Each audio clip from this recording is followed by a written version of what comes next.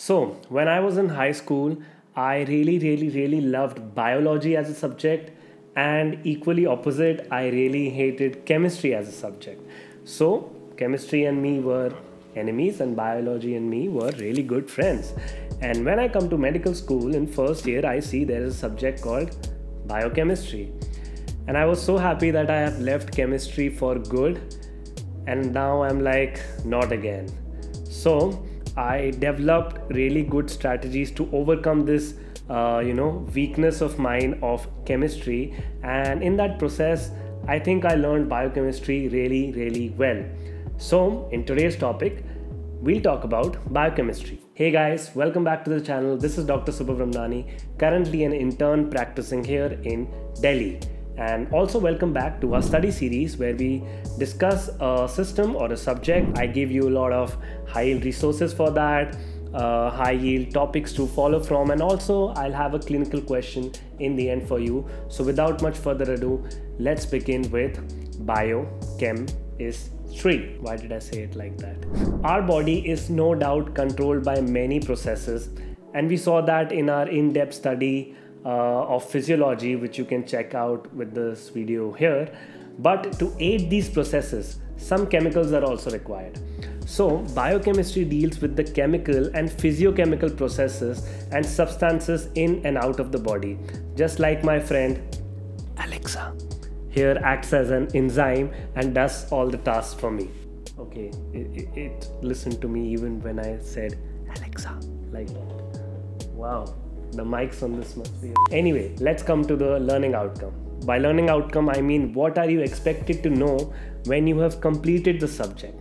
So by studying this subject, it will help you with the understanding of the biochemical processes and the cycles and the reactions that help in proper functioning of the body. The role of enzymes and hormones and their deficiencies, vitamins, all of this you'll be studying in biochemistry, and by the end of it, you'll know everything. So for example, you will have a patient with glycogen storage disease. Then you will have to find out what enzyme is compromised, which metabolic processes are affected because of that deficient enzyme, and what does that change in the body overall. So this will be your scenario at the end of studying biochemistry. Anyway, jumping on to the high yield resources, what I recommend you use for biochemistry. Again, this is what I used personally, so here's my advice. For books, mainly students choose between two books, Satyanarayan and Lippincott. So for me, I went with Lippincott.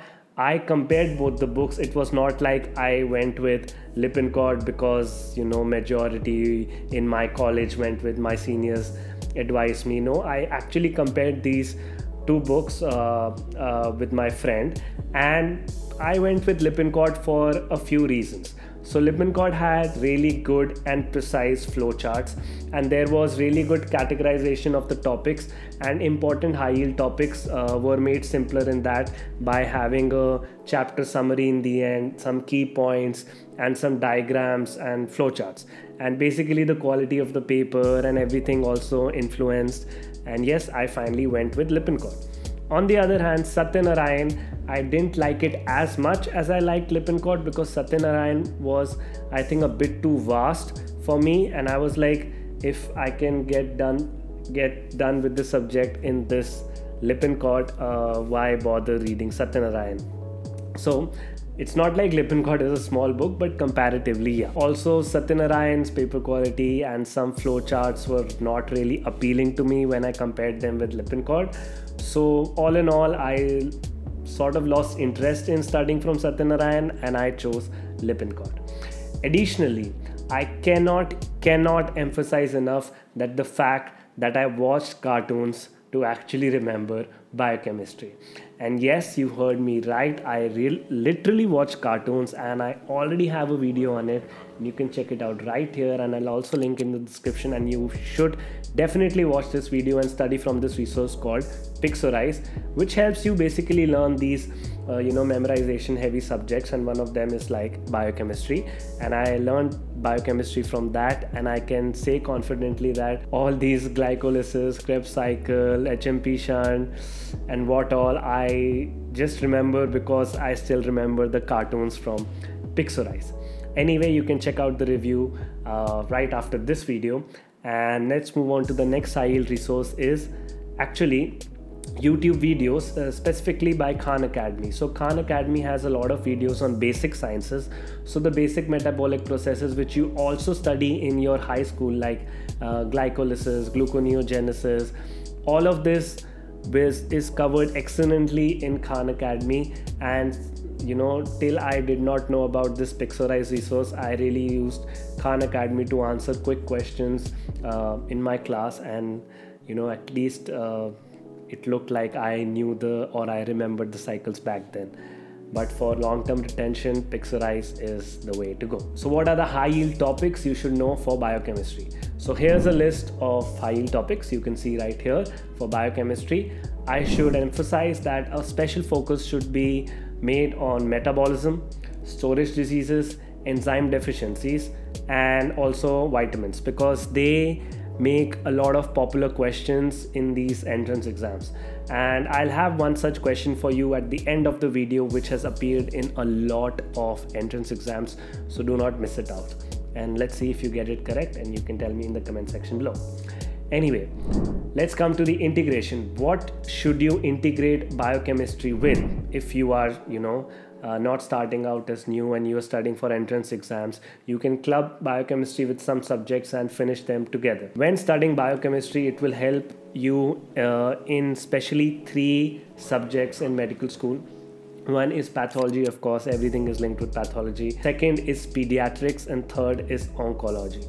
You would be able to study oncology and pathology really well if you have a strong base of biochemistry, and especially of the cell cycle and about the cell working, because most of the oncology drugs are based on the cell cycle, the G1 S phase and G2 phase and the M phase, and you study all of that in biochemistry.